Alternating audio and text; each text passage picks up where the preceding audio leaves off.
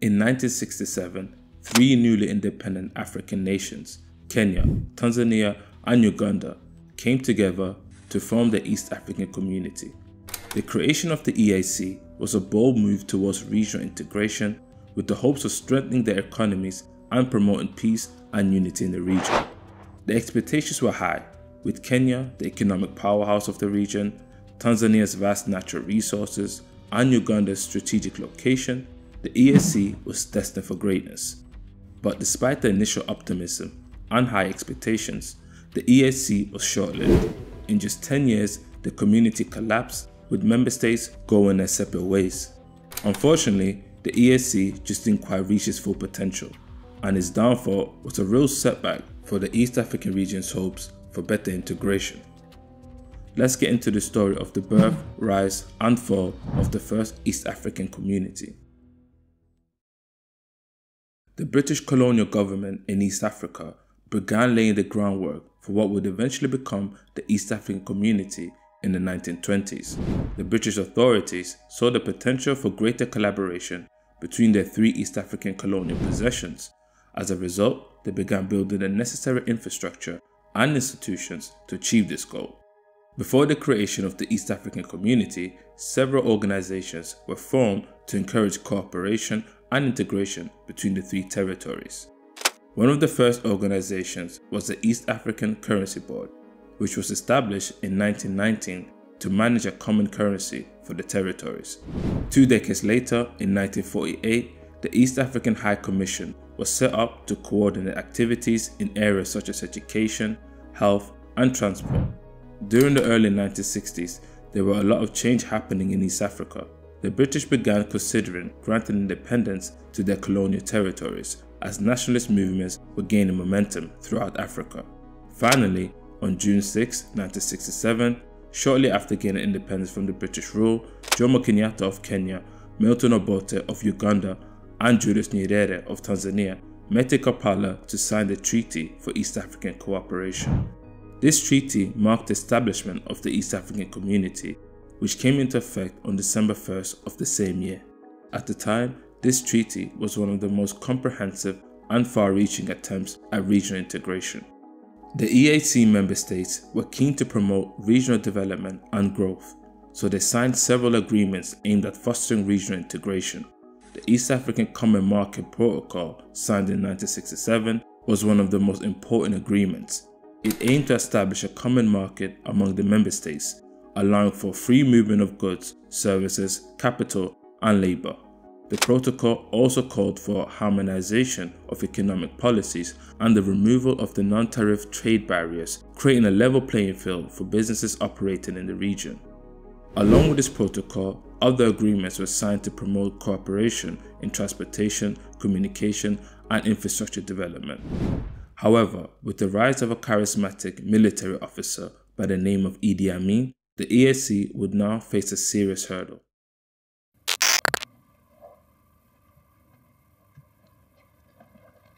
The members of the Uganda Army and Air Force decided to take over from the civilian role.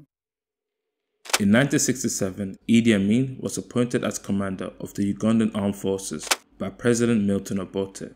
Nyerere and Kenyatta were unhappy with Obote's decision because they believed that Amin could destabilize the region.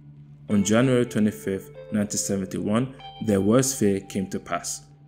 While Obote was at the Commonwealth Summit in Singapore, a military coup led by Idi Amin ousted Obote and his government.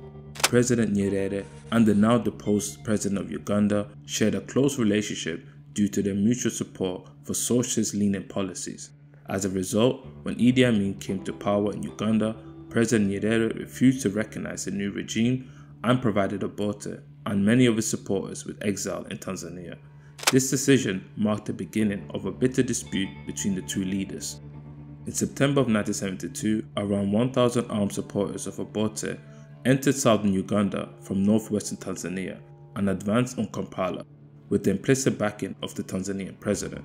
In response, Amin ordered the bombing of towns in Tanzania situated near the border. Although Nyerere's military advisors urged him to reciprocate, he chose to settle the conflict through a settlement brokered by the President of Somalia, Siad Barre. The outcome of the negotiations was the 5-point Mogadishu Agreement, signed by both Tanzania and Uganda on October 5, 1972.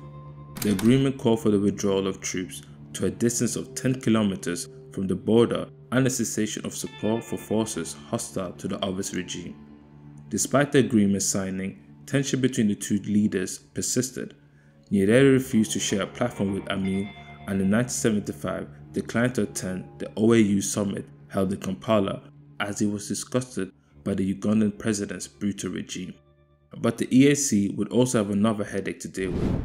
Kenya's President Jomo Kenyatta argued that his country was the most economically advanced in the region and therefore deserved a greater role in the decision-making organs of the EAC. Kenya's push for greater representation in the key organs of the EAC was met with resistance from other member countries. Tanzania in particular voiced opposition to Kenya's request, suspecting Kenya of seeking to exert its dominance over the organization. President Julius Nyerere of Tanzania argued that the EAC should uphold the principle of equality among the member nations, with each having an equal say in the decision-making process. The trade imbalance between Kenya and its East African counterparts was another issue plaguing the EAC. According to data from the IMF, Kenya's exports to Tanzania in 1969 were valued at $55 million, while Tanzania's exports to Kenya were valued at just $26 million. By 1973, Kenya's exports to Tanzania had grown to $101 million, while Tanzania's exports to Kenya were valued only at $35 million. Similarly, Kenya's exports to Uganda were also considerably higher than Uganda's exports to Kenya. This trade imbalance was due in part to Kenya's more advanced industrial base, which allowed it to produce a wider range of goods for export. Kenya's exports to Tanzania and Uganda were dominated by manufactured goods, particularly textiles and processed foods. In contrast, Tanzania and Uganda primarily exported raw materials such as coffee, tea, and tobacco. The customs union created under the EAC aimed to promote economic integration by eliminating tariffs and other trade barriers between the member countries. However, this customs union benefited Kenya more than its counterparts, as Kenya had a more diverse economy and a larger manufacturing sector. As a result, the elimination of tariffs meant that Kenyan goods could enter the markets of other member countries more easily. The trade imbalance caused tensions within the EAC as Tanzania and Uganda felt exploited by Kenya. Tanzania implemented import substitution, supported by its president, to reduce reliance on Kenyan imports and develop its own industries. Kenya resisted attempts to limit exports, arguing its economic success relied on openness to trade. In the face of these challenges, the East African community ultimately collapsed in 1977, just over a decade after its founding. The failure of the EAC was a blow to the regional integration efforts in East Africa and a reminder of the challenges that arise when multiple countries attempt to work together towards common goals.